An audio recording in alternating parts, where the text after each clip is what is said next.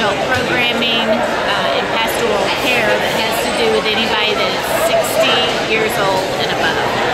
How did you get into this career? Well, I went and got my master's in management of special needs populations with a concentration in aging. Have a passion for senior adults, wanting to help them have quality life that has purpose and meaning, and a safety net for those who have been fallen or forgotten. So I have a dear passion for homebound members who are confined to their homes or are in retirement facilities or senior homes. I think the market is beautiful. It's a profession that has a lot of purpose. You not only get to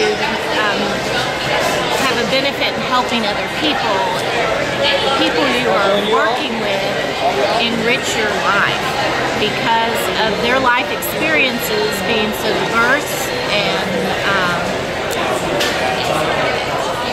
I have found that my life has been so much fuller because of senior adults, and they're welcoming, they're inviting, that if you take the time to listen to their stories, your life becomes so much more.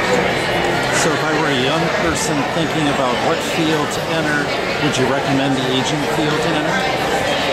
I would highly recommend the aging field. I believe obviously with the boomers aging, the field is going to be wider. I think it's going to be different. I think things are going to look very different in the future for senior adults, and it would be exciting for young people to be involved in those changes. I think boomers bring a different perspective into aging. It maybe complicates it a bit with the number coming into retirement, but they have a passion for life, and I think it will be exciting to see how all these programs and the marketing of aging change because of their passion for making a difference in life and wanting to have ways of finding fulfillment that's not just about themselves, but helping the world and people around them.